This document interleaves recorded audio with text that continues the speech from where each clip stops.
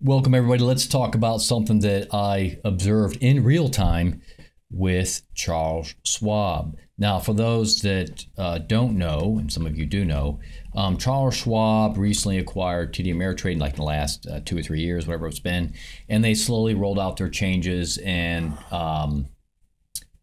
moved all of the TD Ameritrade customers over to their platform. Okay, needless to say, it has not gone smoothly for a lot of account holders.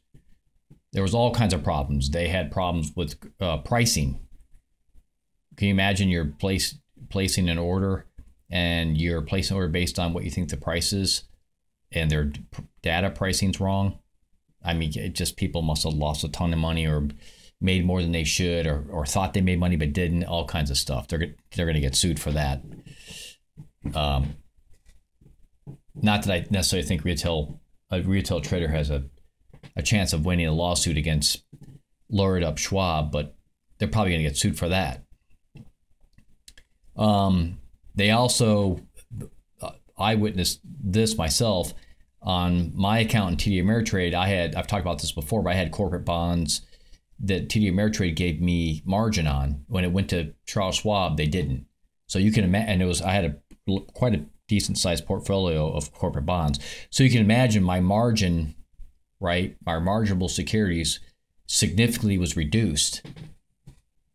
I mean, depending on what other positions you're holding, you may be using those bonds as marginable collateral, right?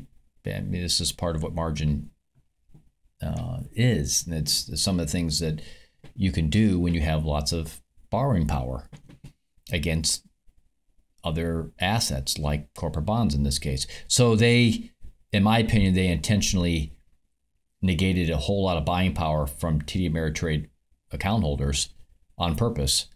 And they basically made people liquidate positions and do all this very shady stuff. And I'm sure some account holders got really reamed pretty badly. So that was the second thing that I noticed with them that was super shady.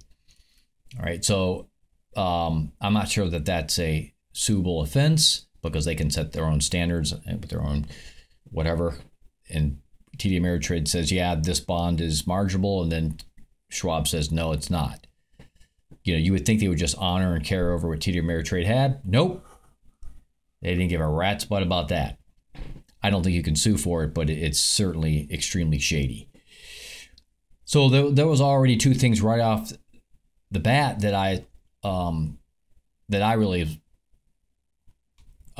noticed and thought, man, Schwab is like, this migration has been horrible. And I was seriously contemplating not staying with them. But I hung in there for a little while. And until today, let me give you the latest. If you think that was bad, the things I mentioned, wait till you hear this one. And this one, what I'm about to tell you, I observed this happen in real time. It wasn't something I discovered going through transactions and looking at it in hindsight. I watched it actually happen in real time. You see in front of you the spreadsheet. And I just put some basic things down here on how margin works and how buying power works with Schwab, okay? Most of the brokerage firms have something similar. So Schwab, like TD Ameritrade, had something called buying power, okay? And that just basically means how much margin you have left, okay? And I put here $2,200. So I had a position on for some Russell 2000 futures, the micro, just some micro, two of them. This is the margin required. It's a little bit more than this, but I'm just doing approximates. It's about $800 of margin required. All right. And I had two micro contracts. So the total margin required is about $1,600.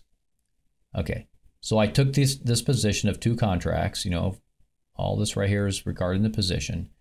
And after I did that, this was the borrowing power I had left. I had $2,200 left. Okay. So it was higher, right? It was $1,600 higher than this before I took this position. In any case, I had $2,200 of, excuse me, of buying power, and I had this position on. Okay. The trade, or I should say the position, but I put here trade. The position was $400 profitable. Okay. It was up like 400 bucks. So I closed it. I took the $400 of profit. Okay. Now, for those people who know anything about margin and how it works, is this $1,600 right here, it's held against your account. Okay. You can't use this 1,600 bucks. In other words, if I tack on to 1,600 to 2,200, we'd get $3,800, right? These two together would make $3,800. But since I used some of the margin, it went down to $2,200. Make sense? So there's $1,600 that they're holding in total margin. All right. Now you got to keep in mind this position's profitable when I closed it. It's not a loss; it's a gain. So this is going to go to my cash in a positive manner. Okay. And what should happen to the buying power? Right. Think about this for a second. What should happen to my buying power when I release this position and close it? This 1,600 bucks should be added back into the 2,200, right? That's what you almost always see. And of course, I see this all the time. You close a position, the buying power gets added back to your existing buying power. And you should, in this case, I should have come up with $3,800. And I was looking at my real-time data on the TOS platform. I closed the position, and guess what the buying power was after I closed it? 600 bucks, not 3,800. Can you guess what they did? It's not hard to figure out, right?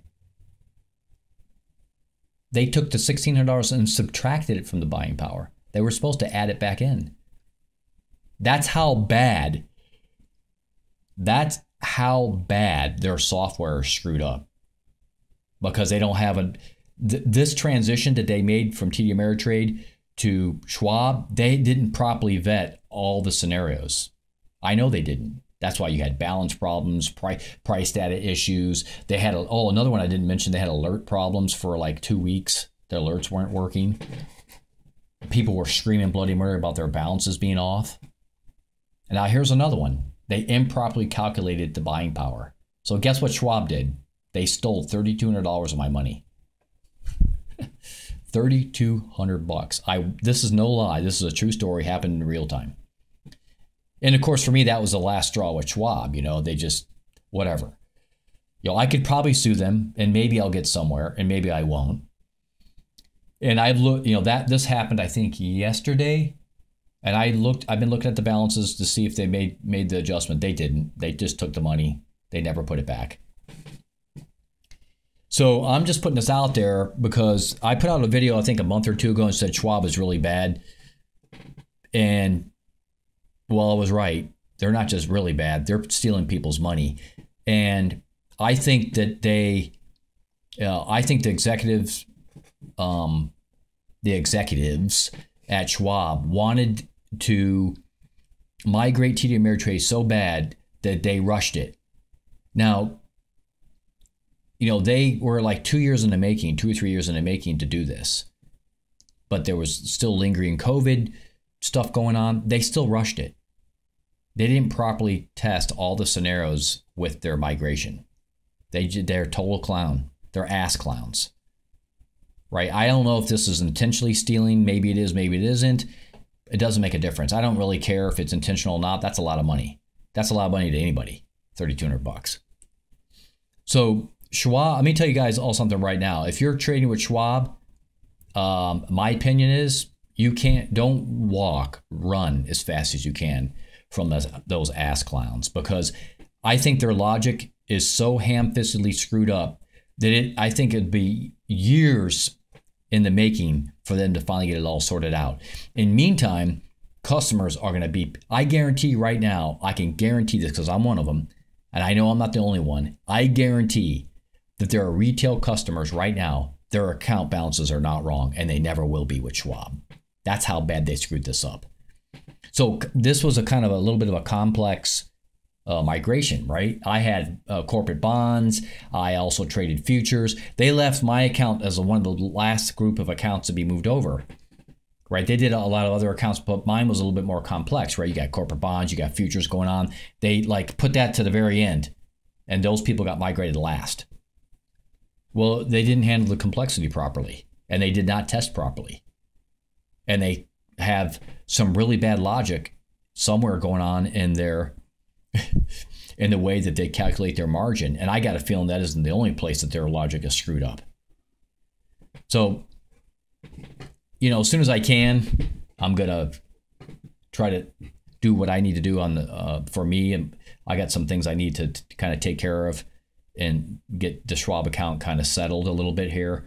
But once I've got where I want it to be, you can bet your ass that all my assets are going to be transferred out of Schwab.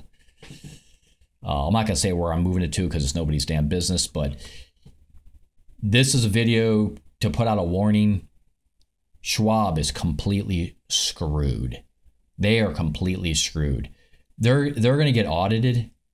There's going to be, I guarantee there's going to be people that are going to find out they've lost a bunch of money with Schwab because Schwab has got such horrible accounting going on. They're totally going to get sued.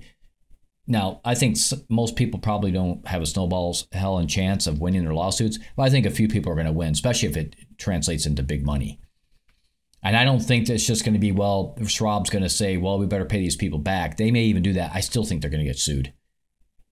Just the amount of money lost, right? Think about, it isn't just the money you lost in a trade. It's money that they took from retail traders who don't have access to that money that's been stolen, either intentionally or through just really bad management and bad rollout and bad migration. That's money they could have used at bare minimum to get interest, right? I mean, interest rates right now are pretty high. I mean, I could go get 7, 8, 9% in some places if you know what you're doing. So Schwab is, I mean, I'm telling you what, they are screwed. Totally screwed. They deserve it. They're a horrible freaking business. Horrible company. Horrible brokerage. I've been trading for well over 30 years. I've only had really 2 brokers that ever were bad. One was a little boutique broker up in the Northeast that I had to jump through hoops to get my money out of there. And I finally did. I had to wait for like a year to do it, but I finally got my money out of there. And the only other one than that was International Brokers. International Brokers is the biggest con job ever. There's probably people right now watching this video that have accounts at International Brokers. All I'm going to tell you about International Brokers is they will charge you what's called a fair trading fee. Okay, and they're not going to disclose that anywhere in any of your transactions. If you go look at your history transactions, you will not see anything regarding this fair trading fee. It's like they have this woke kind of a policy that for trading to be fair for everybody, we have to charge you a fee. Basically, it's theft. And I confronted them about it. This was about 3 or 4 years ago. I said, hey, man, my balances are off. What's going on with this balance? I don't see, I've done an audit on my history, my transactions, and it doesn't add up to this balance. They said, oh, there's a convenience or a fair trade broker fee. And they finally disclosed it. I'm like, why is that not on the transactional history? Oh, we don't, that fee doesn't get disclosed. So that's International Brokers. If you don't know and you're trading with them, and I was trading futures with them, they may not do as other. I can't say when they do it. It's hard to say, but you better check your balances carefully with International Brokers. I guarantee, or I don't guarantee, but there's a high probability they are siphoning money off of your account and you don't even know it. That's how bad that broker is. Real scumbags, real dirtbags.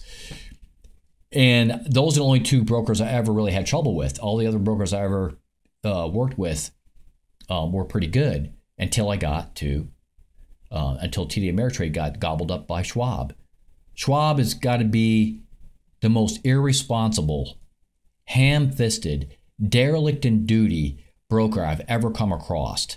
I mean, it's absolutely disgusting how bad their accounting is and how bad their migration has been.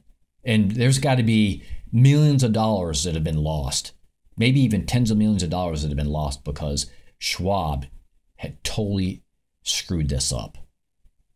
All right. So that's my take on Schwab. I'm putting out this video. I'm saying it like it is. I observed this happen in real time. This is a true story. I'm not making it up. I don't have a personal vendetta against Schwab, but I'm also not going to hold back. I'm going to tell the truth like it is. These people are dirt bags, and their accounting sucks, and they have serious problems with computational stuff going on in their software. Guaranteed, because I saw it happen in real time. All right, that's it for now. Talk to you all real soon again later.